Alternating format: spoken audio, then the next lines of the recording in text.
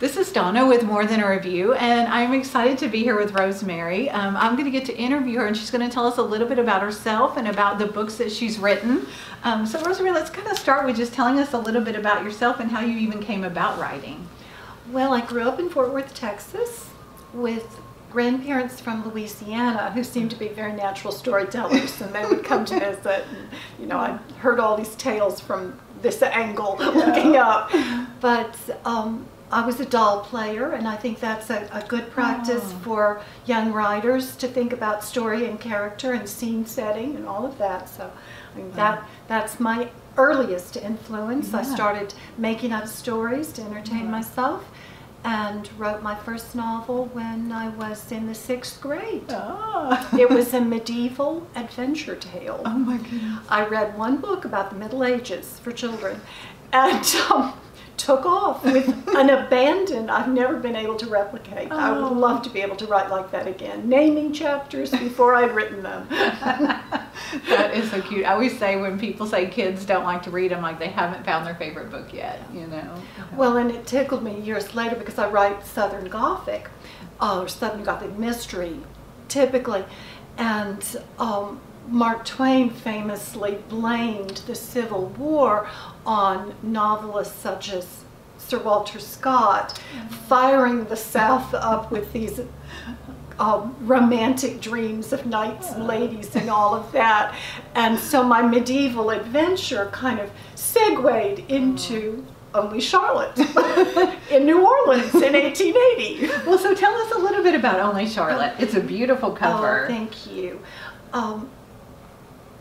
The book started a long time ago, and I typically, because my life's been busy with teaching and working full-time in various positions and raising children and helping with grandchildren now, I'll get a manuscript box and start throwing ideas into the box until it begins to fill up, and then you spill it, like reading the entrails. You spill it out and see where the pattern is, and that process really became a metaphor to me of women in this situation I had created for Only Charlotte, feeling boxed in and finding ways to break out. And the narrator, Lenore, she is a woman of means now after she's outlived 3 husbands and gotten a little wealthier with each one. Yeah, she said the first one was for passion, the second one was for progeny, she had twins, and the third one was for profit. But she takes in her brother, who's recently widowed and lost his wife and child to childbirth. And so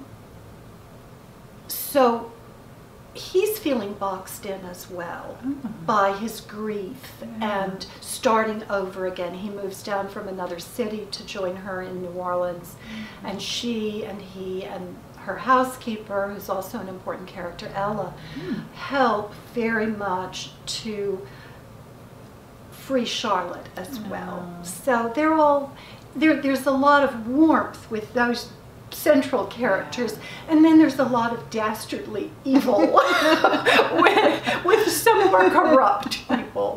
Oh, that's funny. So do your characters kind of take over, or do you know how it's going to play out? On the Bouchercon panel yesterday, we were talking about, are you an outliner or a pantser? And I think so many people are in between. And my playwriting interest and background, I have a few plays that have been produced, helps me see a story in that 3-act structure, which people use in screenwriting, novel writing, and playwriting, of course, to think about the setup. You promise in the first chapter or so, even in the first paragraph there's a promise, and then you have the muddle in the middle and the payoff at the end. And so it's just natural to think of a story in that way. There's so many things that happen while you're writing and creating, and I'll tend to say the dialogue out loud and think about, well, what would the character's face look like saying those lines, and really get into it. So I don't write in coffee shops because I have to be in more private surroundings. They would think you're crazy. Act out about this story, yes. Oh, that's great. Yeah. So is there anything you would tell your younger writing self? Oh, I wish that I had had more exposure and training in story structure when I started. In literature classes, in high school, typically we would talk about lofty things like theme and metaphor and symbolism, and those are all wonderful, and I use them. But to really understand about the journey that you take your readers on, and how to structure that to build to a dramatic situation and a climax. I would love to have known more early on. Not that it inhibited me in any way in 6th grade when I wrote my first book, but it seemed like I dropped off for a while and then had to pick it back up again. Oh. So do you feel like your writing gives you the ability to blend things that you like in real life? Yes, very much. And I've always loved art, music, theater, reading, of course. And in Only Charlotte, the narrator, Lenore, who takes some liberties with her narration on scenes she may not have directly witnessed, but she can imagine them. She calls it poetic license, of course. She's taken out to see a play by her latest suitor. And so she sees William Shakespeare's The Winter's Tale and becomes very inspired by one of the characters in the play, Paulina. And that inspiration informs some of her decisions in what she does in her story for other characters. And so playing with theater and novel at the same time is fun. I love history, love New Orleans, of course, who doesn't? I love Louisiana, and it's homeland to my relatives. So do you have anything else in the works? I do. I have a novel I'm working on now that's set in Galveston, Texas, and East Texas around the turn of the century. The 1900, not this turn. I didn't know I was going to live for this one. But so I'm excited about that. I was a Texan for most of my life. I live in North Carolina now, but it'll give me a chance to come back and do a little research in the Gulf Coast.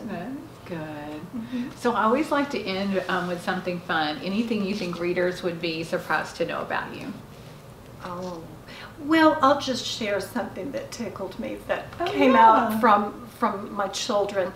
The novel Before Only Charlotte, Women of Magdalen, is set in a ladies' lunatic asylum in the late 19th century. And it's pretty dark in parts. And one of my daughters was reading a little selection of it to her husband, and he said, your mother is really dark and twisted.